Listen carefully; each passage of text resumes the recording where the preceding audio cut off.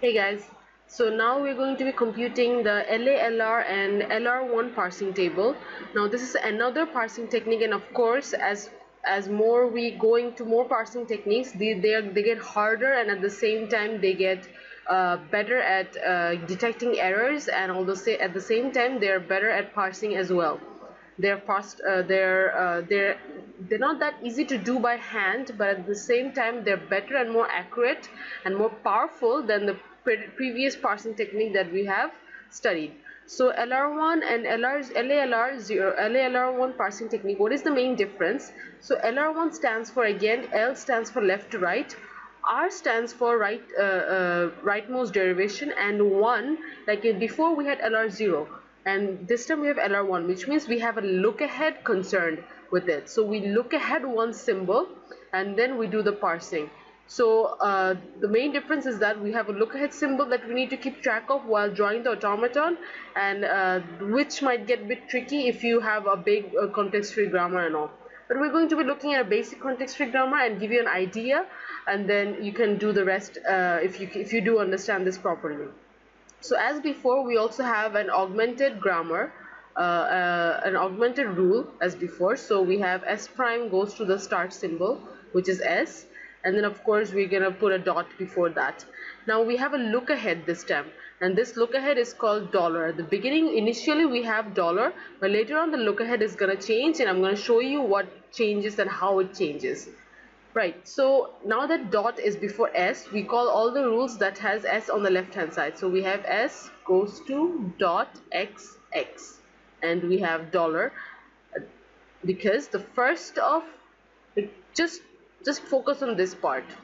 This part is with the dollar, right? So everything after that, we take the first of that symbol, and that becomes the look ahead for the closure. So we applied closure to S, and now we brought this rule down. Then the first of whatever is after this red line, we put that as our look ahead. So this one would be, it's a bit confusing, I know, but as we go on, you'll see with more examples you understand what I mean. Right, so we call S. Now we apply closure. Now we apply closure to what you call X, and we call all the rules that has X in it. So X goes to dot A X, and X goes to dot B. Now what will be the closure, or what will be the look ahead for this? Now like I said, after this is the symbol that has dot. So we take the first of whatever we have left. So we take the first of X dollar. So the first of X dollar is the first of X, and the first of X is A or B. So A, B. This is the first of X. Right? Right. So now we're going to be taking, now we're just going to be writing the look ahead for this, which is the look ahead for after applying closure to X, the look ahead for this is A or B. Same goes for this, A or B, because we apply closure to X and we get two rules, and for the two rules we have the same look ahead. Right, now, so let's move on. It's the same as before. Now we apply, on input S, we go to S prime goes to S dot. Now when we are transitioning from one state to another, the look ahead will not change. The look ahead will be what we had previously. So dollar will remain. We don't need to worry about what would happen and how to take the first and all that. Nothing changes. For whilst transitioning, nothing changes. Only while applying closure, the look ahead changes. So on X, what do we get? S goes to X dot X, and the look ahead, since we're transitioning, the look ahead doesn't change, so look ahead will remain the same. And now we apply closure to X. So X goes to dot AX, and X goes to dot B. Now what will be the look ahead? Well, the look ahead will be, this is the symbol, right? So the look ahead will be whatever is after this. So dollar. So dollar will be the look ahead, and dollar will be the look ahead for this. Right, next we apply, we transition from this to A, on symbol A. So we get X goes to A dot X, and we'll have the same look ahead. and we apply closure to x, we get the rules of x. So we have dot ax and x goes to dot b. And what will be the look ahead? Whatever is left after this symbol, we will take the first of that, so a or b. That will be the look ahead. Right, now what happens when we apply when we transition on input b? X goes to b dot, and while transitioning, look ahead will remain the same, and that's it. That's one accepting state. Now let's transition on x. So s goes to x dot and dollar, because while transitioning nothing changes, and that's it. No more closure needs to be applied for this. And for this, on input a, we go to x goes to a dot x, and while transitioning it doesn't change, and we apply closure to x and we get ax dot ax, and the first of dollar will be the look ahead, and x goes to dot b, dollar will be the look ahead.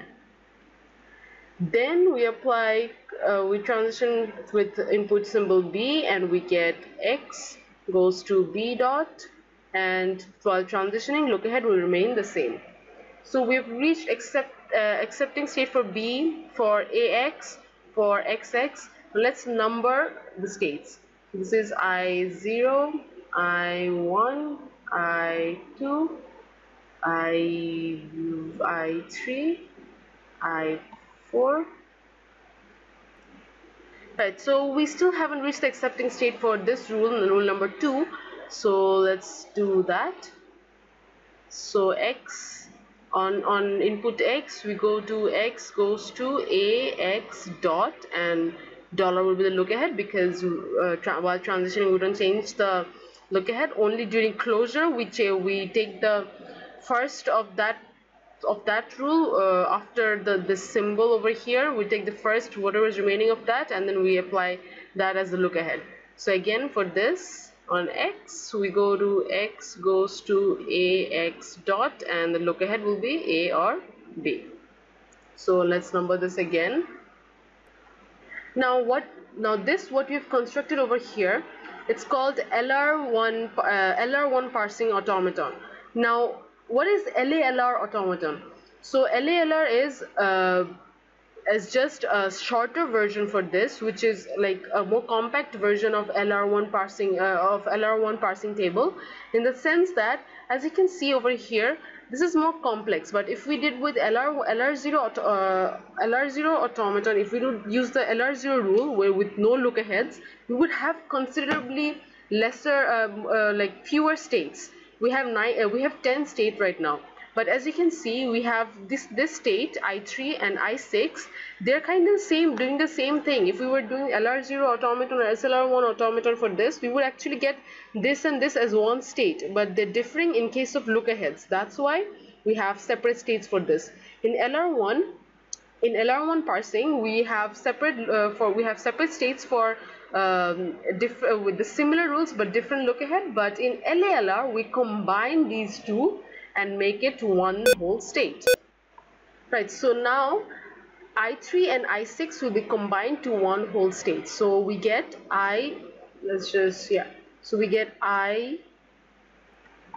so I3 and I6 can be combined to one whole state. So we get I36 as one state, and as you can see, this I9 and I8 also have the similar sort of states, but they only differ in look ahead. So I8 and 9 could be another state. And what else is similar? Now this one, I4 and I7. So we have another state, I4 and I7. So we combine them because the rules are same, but only they differ in look aheads. So essentially what will happen is we'll get an automaton that looks somewhat like this.